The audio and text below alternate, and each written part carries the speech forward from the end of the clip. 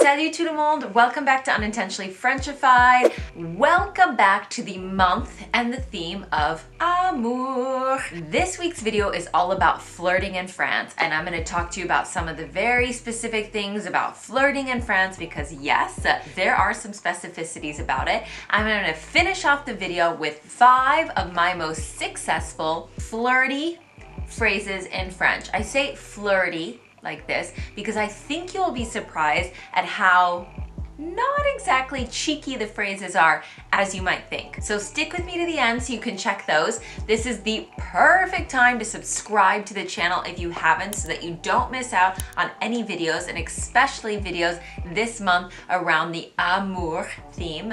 I'll find you guys all in the comments below, and you can also find my comment where I shared with you my most embarrassing flirty story in French. So go check it out and don't hesitate to share yours too. All right, if you're ready, sit back, grab something to drink, relax, c'est parti.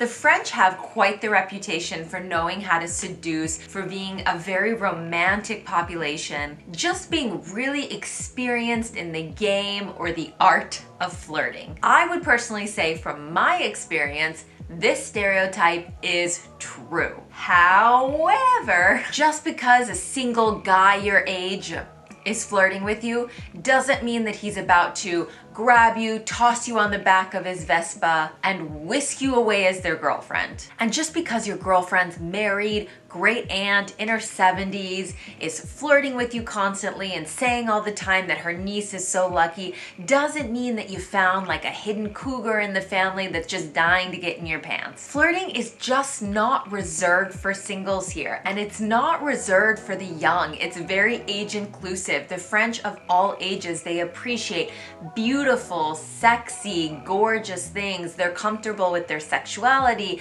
They're comfortable expressing themselves, talking about sex, talking about love. It's just very much an open culture about that, but it doesn't mean that it's serious when they talk about it. Flirting is just another fun way of communication. You've got to really embrace the flirt in French if you're gonna embrace the French way of life. And I said it in my video last week about the different personality types that wouldn't mesh with the French and shouldn't date the French. And one of them was someone who feels quite jealous in a relationship and somebody who feels quite insecure and doesn't have a lot of trust in relationships. The French you might want to stay away from because even when they're in a relationship, they tend to be flirty, they stay friends with their exes, they like to, play this type of communication cat and mouse game, but it doesn't mean anything serious is behind it, so you just kind of get used to it. The positive side of a culture that is very casual when it comes to flirting means that there aren't these like huge, well-known pickup lines that really work with a lot of men and women. So the flirty phrases and vocab I'm gonna give you really double down. It's a French lesson at the same time. If you feel like this is not enough and you are burning to learn more about French and the ways that you can kind of snag a French person's attention, Lingoda is the perfect opportunity for you. Lingoda is not an app. It is an online language school. Say it with me, it's an online language school because it is very different. And while there are tons of positives to just meeting a Frenchie in real life and improving your vocabulary while you're flirting with them, this is not always the case for everybody. So the next best thing is Lingoda. Online learning and online lessons mean so much flexibility because you've got classes 24/7 and basically all you need is an internet connection. Learning French opened up so many doors for me. It broke so many cultural barriers. It gave me opportunities to interact and create content in this amazing community on YouTube. Honestly, it was just seriously life-changing for me. So even if February isn't a month about amour for you, and even if you hate Valentine's Day, make it a month about progressing in yourself and your language learning journey and taking some time for you. Lingoda has the most qualified teachers, they're all native speakers, really small class sizes, and the lessons are made by linguistic experts. I think you guys have all understood and you get the drill. You cannot go wrong with Lingoda. And on top of all of that fabulousness, Lingoda has right now a 7-day free trial and a 30% off discount code on your first month of subscription classes or marathon courses. So if you're slightly tempted to improve your flirty vocabulary in French, if you want to invest in yourself, if you want to dive into a brand new language learning journey,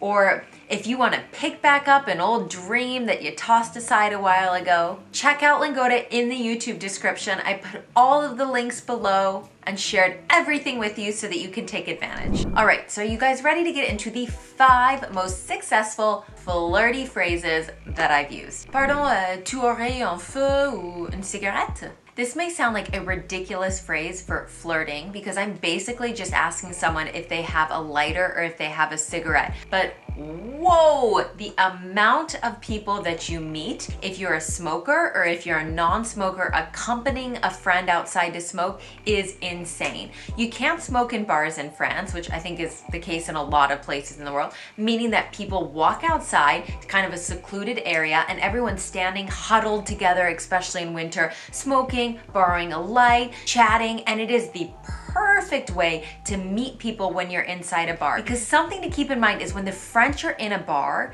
they don't tend to mix a lot. The mixing would happen in more of like a club. But in the bar, people are sitting at their own tables, talking, discussing. There's not as much of this interaction that you might have. So the smoke area is like the one place outside where everyone's kind of mixing around. Now, I'm not recommending that you go just to inhale secondhand smoke if you're not a smoker, but I used to go with friends because they'd have no one else to go with. They were only smoker in the group, and multiple times I met people there that turned into some romantic stories for a while. So do not underestimate this phrase. It was highly successful when it went to meeting someone. Je peux t'offrir un verre? Can I offer you a drink? Yes, this is way basic, but it's not that basic in French actually, because in France, buying a drink for someone that you don't know very well is actually sending a very strong signal that you're into them, that the casual flirting you might have had before is more than just casual, like you're kind of interested in them in a more sexual way. And it's not the case necessarily where I'm from in the US, and maybe it's because in the Midwest, I mean, shots were like $1, so people were buying shots for like the whole 10 people behind them, versus in Paris where cocktails are like 20 euros, and so you're probably not so likely to just give people drinks. But in France, I've really found no matter what area of France that I've lived in is when someone buys you a drink and you're not in like a one-on-one setting, it's a really good way of kind of showing your interest. It's a bit of a game changer. Tu sors avec elle? Tu sors avec lui? Sometimes it's really hard to know when someone's flirting with you if there's actually any intention behind it or if it's just some casual banter. So when in doubt, when you're in a bar, when you're in a casual in a setting, and you've kind of hit it off with someone and you see that they might also be talking with other people or they might possibly be interested in someone else, you can ask them, tu sors avec elle? Tu sors avec lui? And you're just saying, are you going out with that person? Like, did you come here with them? Are you with them? Are you dating them? And it gives you a bit of reassurance that you're not gonna have any problems later on in the soirée, because as much as a stereotype that the French are comfortable with infidelity and they don't mind, not true at all. If that guy or girl is here with their significant other and you're really coming on strong,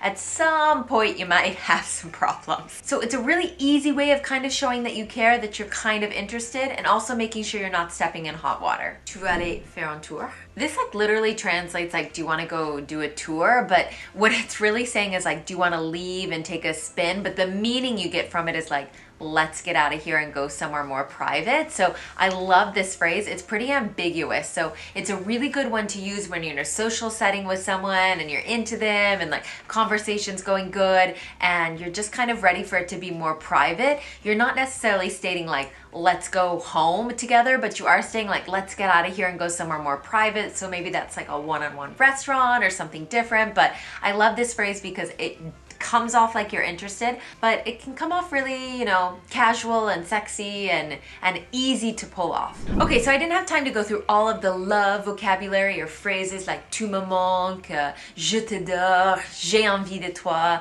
So maybe it's a good idea for next week's video. We'll see. Let me know in the comments below what you thought. I can't wait to hear. Put your flirty phrases as well, what you use to really catch the Frenchies' attention. Let us know what you think about the flirting culture in France. I can't can't wait to hear everybody else's experience. Don't forget about Lingoda. I put the discount code in the description below. I also put the link so that you can find out more about the 7-day free trial. So please go check that out if you're interested. I will also see everybody la semaine prochaine as we continue our month of amour together. Bisous!